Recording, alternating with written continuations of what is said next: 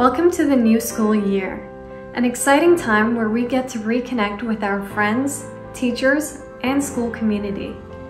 Returning to a safe learning environment that is welcoming and supportive can leave students with long-lasting positive experiences. Unfortunately, at least 1 in 3 adolescent students in Canada have reported being bullied recently. School leaders must use their power to influence a positive culture, confront bad behavior, and intervene when needed to stop unwanted circumstances.